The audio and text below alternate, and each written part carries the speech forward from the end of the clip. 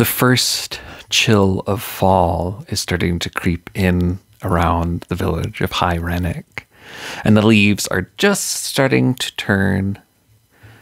Pointage gets a knock at the door of the witch's cottage and opens it up to see a curious band of travelers, a woman in full plate armor, a tiny bird with a chef's hat, a curious creature with gold skin and a grumpy expression, and finally, someone he recognizes, a mathemologist he traveled with briefly on Troika.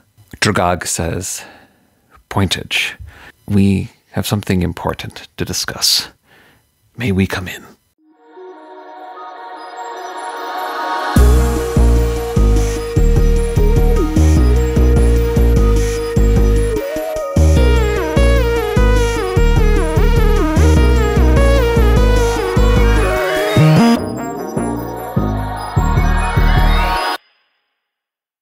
Hello and welcome to Sphere Hoppers. I am your host and storyteller, Royce Rosewood. We are continuing the adventures not only of the crew of the Prosperous Performance, but also of Pointage, who has been the village witch of High Rannoch for these past 2 seasons. This is going to be a big one. So here's a little bit of my thinking about what we're doing today. So when I originally started the Apothecaria campaign, I cut the time in half, and I was thinking I was going to be able to get through a whole year in High Rannoch. And that turned out to be not the case. It sort of seemed like the pace was about 3 weeks per episode. And so rather than draw it out to a full 8 episodes, I was originally kind of thinking 4 episodes. So I'm going to kind of stick to that. And then also just narratively, it seems like everything's drawing into a close, right? Pointage has solved the mystery of the witch. The conflict between the gods seems to be accelerating. He's maybe a little bit less safe. He's been exposed, right? He's chosen his side, and now the agents of the stag are aware of him and working against him. So it just seems like this is the natural place to wrap things up. So a bit of serendipity that the crew of the Prosperous Performance happens to arrive just now, but you know, it's my game, and sometimes you just make things happen. Something that I think it's important to establish is that Dragog and Pointage don't know each other that well. They fought the Frostbug together, then they traveled very briefly from God's Reign back to Troika, and then they parted ways. If you're interested in all of this, this is all in the Troika campaign. It's there if you're interested. That is where we will start. Pointage invites everyone into the small witch's cottage. Fila, the mountain lion, Pointage's familiar, is curled up with a book and sort of gives everyone kind of a sleepy look and then returns to reading. Krishna flies up to some sort of perch. There's maybe a stool or two that they all sit around. And Pointage says, "Well, Dragog, I'm a bit surprised to see you, honestly, this far away from Troika, but what can I do for you?" And Dragog says, "When we parted ways, we split up the treasure that we had found in the lair of the Frostbug, and that included 3 orbs, items that I now know are much more powerful and important than simply precious baubles. They are the orbs of Ryoria, and they are used to access the sphere of the gods. And when we parted ways, you had one. Do you still have it?" Pointage looks over, he's got shelves. Maybe he's put it up on like a little bit of a display. It's pretty, right? It's got like a galaxy swirling in it. And Pointage says, "Yes, here it is. It's started making very soft music." And Dragog says, "Yes, that means the time to use them and to find the sphere of the gods is approaching." Pointage is saying, "Well, what are you asking?" And Dragog says, "Well, we are trying to collect them. We have one." And Zamzes, the Goo's peacemaker, pulls out one. And yes, it looks exactly the same. "Can you help us?" And Pointage says, "Well, I don't mean to be a stickler, but this was given to me as part of the spoils in the lair of the Frostbug. And additionally, I'm in a bit of a bind at the moment. I might have made a couple of enemies while being the village witch here in Hyranic, and there are some things that I would like to take care of. And Dragog says, well, depending on what they are, we could help. And Pointage says, well, let me explain the situation. I came here to apprentice to the village witch. Her name is Alalix. When I got here, she was not here, and so I had to follow her notes, learn her craft on my own with her written guidance. I've met many of the villagers and creatures that live in and around Hyranic. My predecessor is a follower of a being, a deity called the Devourer. The Devourer is some sort of large snake-like creature who dug out a dungeon that is now known as Hero's Hollow. She was trying to do some sort of ritual. It's called the Sacrifice of Ink, but has not been able to complete it. She had gone into hiding, making people believe that she had left Hyranic, but has actually been working in areas nearby. I have not seen her. I have not met her. The Devourer is opposed to another deity called the Stag. The Stag created an area here called the Cloud Isles, a set of floating islands.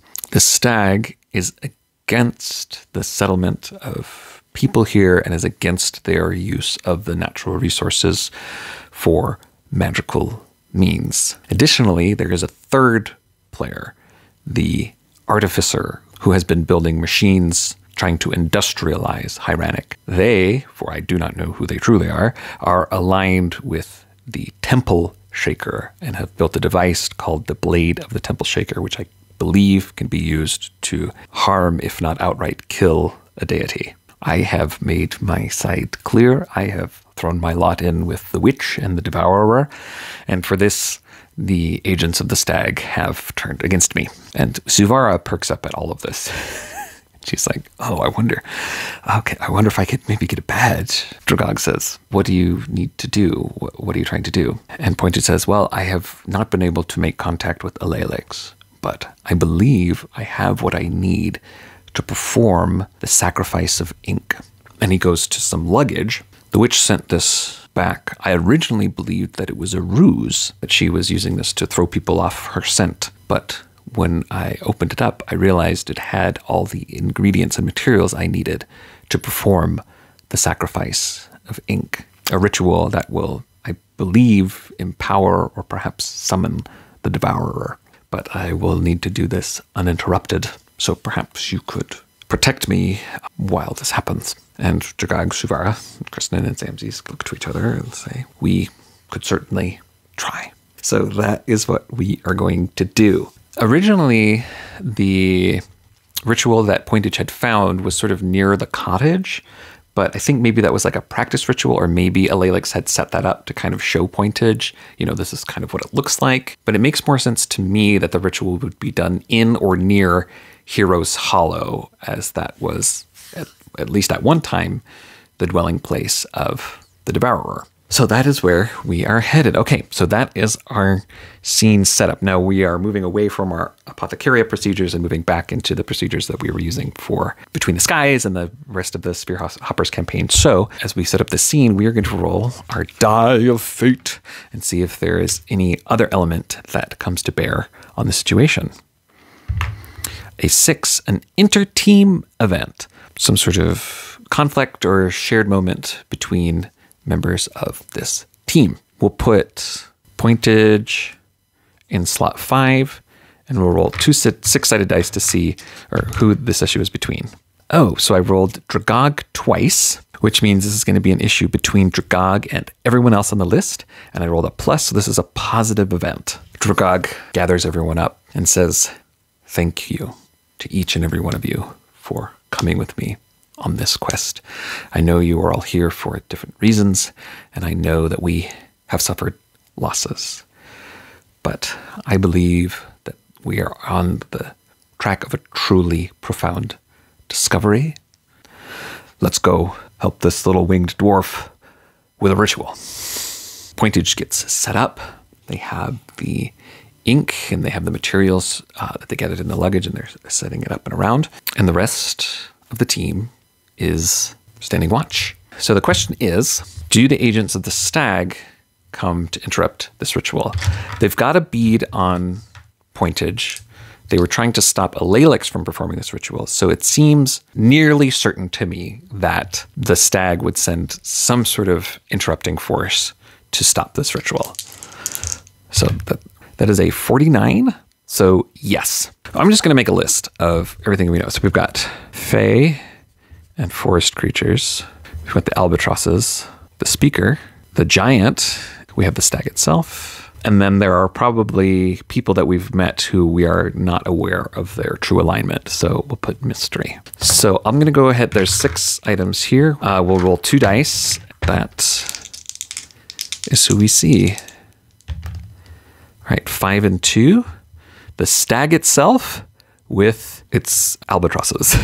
Night is falling. Pointage has got the squid ink. The 4 other members of the party have formed sort of a barrier. This rainbow bridge comes down from the Cloud Isles, and descending down is this just magnificent, brilliant stag with these enormous horns, ivory-colored skin, and then, these birds with these, giant wings flying, and they all come down. And the stag says, "Pointage, which I must ask that you stop this ritual."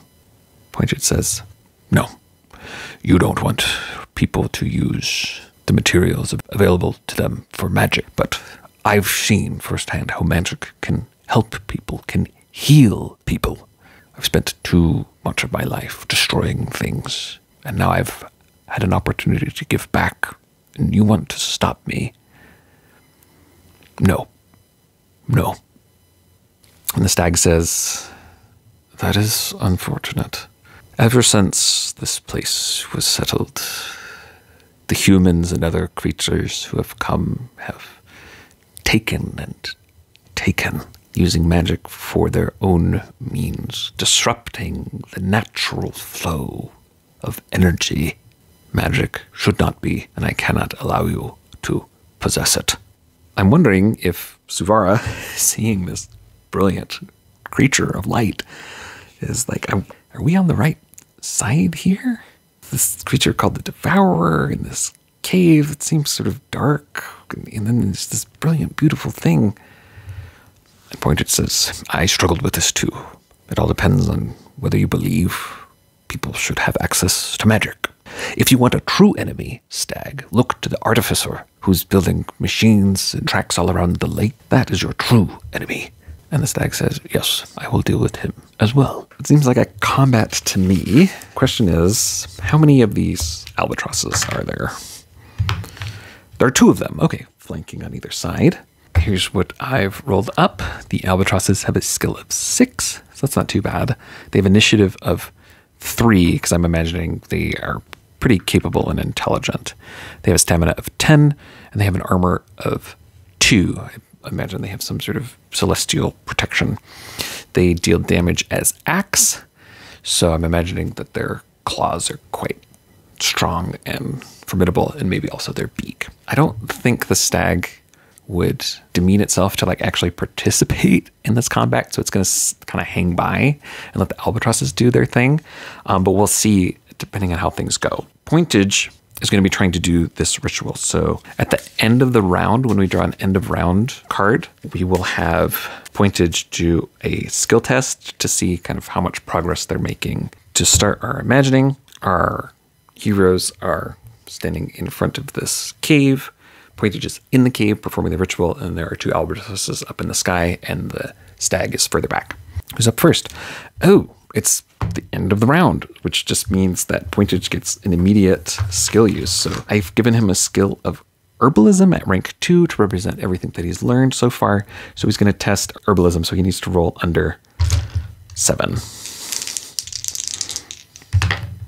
All right, that's a 3. So he has made a success.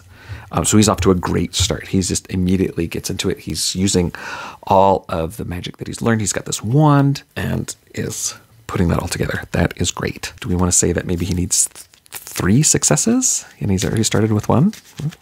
Yeah, sure. What's next? All right, an enemy comes down.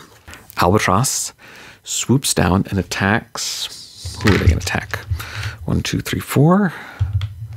2, they're going to attack Suvara. Bad choice.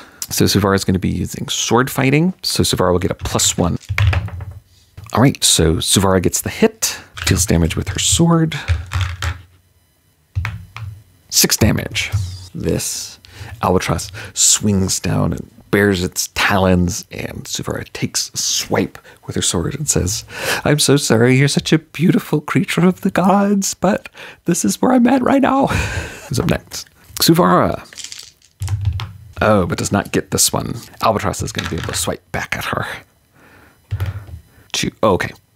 Oh, well, I forgot about armor. Okay, so Suvara takes 2 damage, and the albatross actually takes only 4 damage. The albatross wheels back around, and Suvara is going to take another swipe, but the claw, maybe rakes across her armor, and Dragog comes up. I think the problem is that the albatrosses are flying. He does have this box of addictive chocolates that he got from the Stygian library. He's gonna toss out some chocolates and see if he can distract or bring one of the albatrosses down. Does that work? I mean, these are celestial beings of the gods. That seems very unlikely to me, but we'll try it.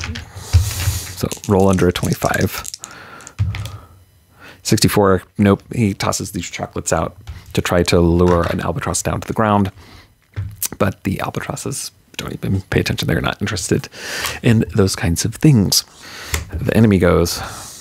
So I think this other one, let's see who it goes for. 2 also goes for Suvara. Okay, so Suvara has made herself a target. So this other albatross comes in. And it's a very close, but she gets this one. So she gets the hit with her sword. All right, that's a 4 minus 2 for the armor, 6 damage on the other one. So this other albatross swoops into this, beacon, this woman in this shining armor, and comes, but Suvara slices her sword across and says, "Please stop attacking me. Just go away so we can do this ritual. You're so beautiful." Zamzes is up. All right, Zamzes has the I-beam. And so we'll try to blast one of the albatrosses with the I-beam. That's 8, skill of 8 versus skill of 6. So Zamzes will get a +2 on this one. Going for let's say the more injured one. 9, that'll hit. All right. So for damage, roll the 1. Okay, so minimum 1, so that's 3 damage. Zamzes fires off this I-beam. Poof! And singes the feathers of this albatross. Dragog. Could it be that one that just got hit has sort of fallen low enough that Dragog can take a swing? Let's call it likely. 57? Yes. Okay, so Dragog is able to come up and take a swing with his astrolabe. So he's got a skill of 8 versus the 6, so he's got a +2 on this one. Oh, but he does not get the hit. The albatross will get a hit on Dragog, dealing 2 damage. So Dragog comes up to this albatross that's just been singed and is now kind of closer to the ground and swings with his astrolabe, but albatross rakes its talons across Dragog's face. All right, the enemy goes. So that one's going to attack Dragog again. Oh, but Dragog gets the hit this time. All right, 5 minus 2 is 4 damage. That's going to be enough to take this one down. So he's mad now. He's just been raked across the face. And so he takes his astrolabe and swings it down on this albatross, and it just bursts into this cloud of shimmering sparkles. The stag, who's kind of standing back aloof, looks unhappy. Right. Kristnan is not a fighter, but can fly and has learned a little bit of tactics. So I'm going to have Kristnan test tactics. And if he can succeed, that'll give the next person who goes some sort of bonus or advantage. All right. Nope. Oh, no.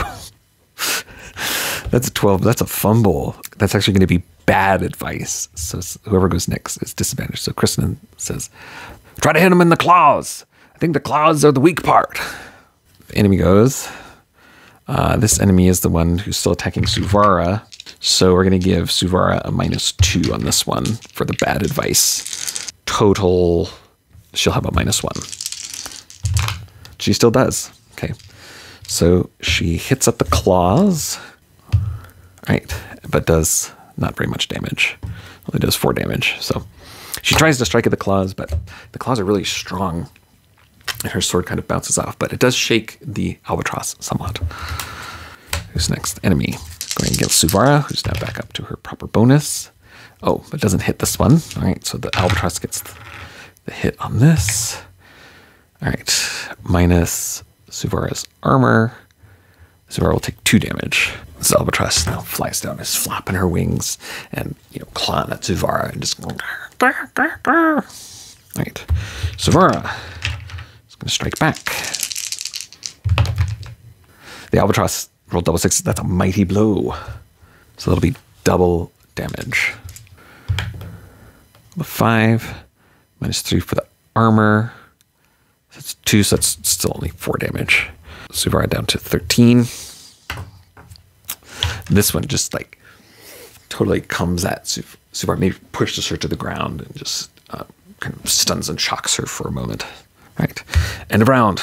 All right, so Pointage is testing his herbalism. Try to roll under 7.